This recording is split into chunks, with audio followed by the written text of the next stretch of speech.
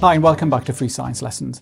By the end of this video, you should be able to describe the physical separation technique, simple distillation.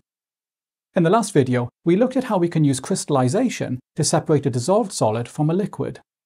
In this example, we have a solution of sodium chloride in water. And remember that a solution in water is called an aqueous solution.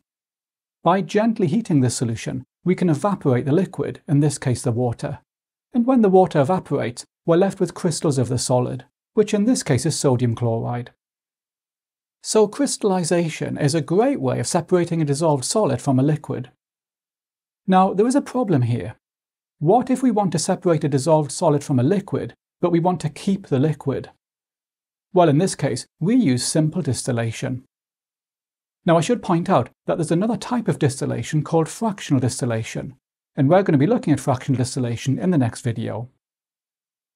Okay, now simple distillation consists of two stages. First, we evaporate the liquid by heating. This turns the liquid into a vapour.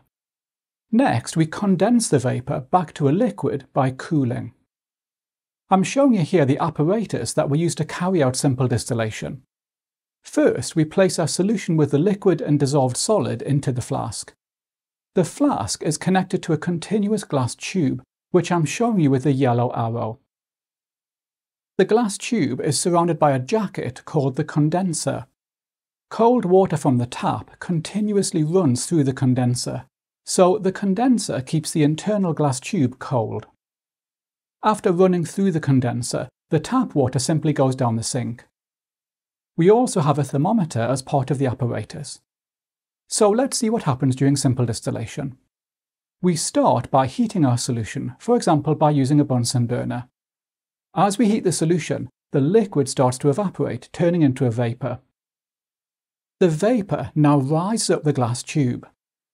As the vapour passes over the thermometer reading increases. Usually with simple distillation, we heat this solution until it boils. Next, the vapour passes into the condenser.